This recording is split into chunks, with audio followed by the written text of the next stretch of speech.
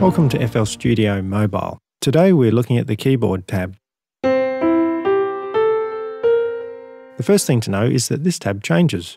If you have a step type instrument selected on the Tracks tab, it changes to drum pads. If you have a piano instrument selected, it changes to keyboard. First up, if you're a keyboard player, you may want some velocity sensitivity.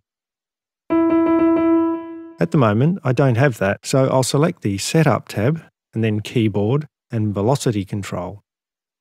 There's also a number of other options useful for keyboard playing. Now to get velocity, I can move vertically up and down the key.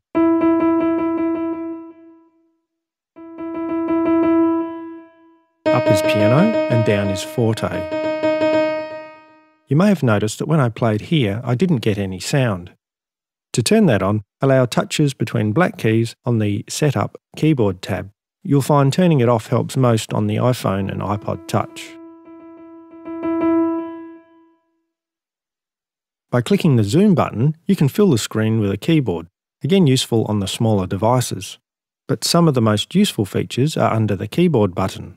You can jump up and down octaves with these buttons, or you can drag along here. You can add a second keyboard with this button and then touch the upper or lower keyboard to make changes to that layer. Usually, you'll zoom and scroll up here, but while you're on this screen, you can do it on the keyboard itself. While you're in performance mode, the last keyboard touched is the one you can zoom and scroll. Generally, you'll use the upper and lower keyboards for playing different octaves.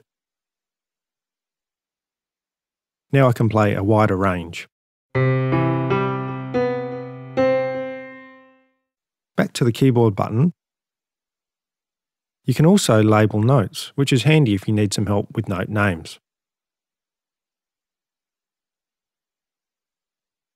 With that, enjoy using the Keyboard tab in FL Studio Mobile.